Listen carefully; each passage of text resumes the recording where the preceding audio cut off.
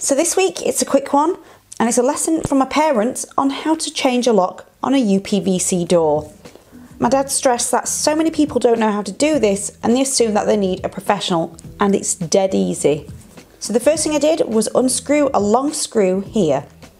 Yes, we're going to get very technical. And then I needed to turn the key as I pulled it. Bear in mind there's a mechanism in the centre that if you twist it too much, it won't pull out.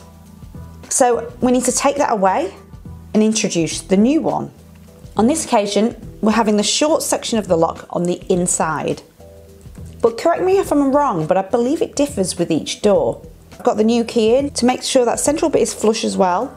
And while it's in, turn the key, and while it's trapped, we put that screw back again.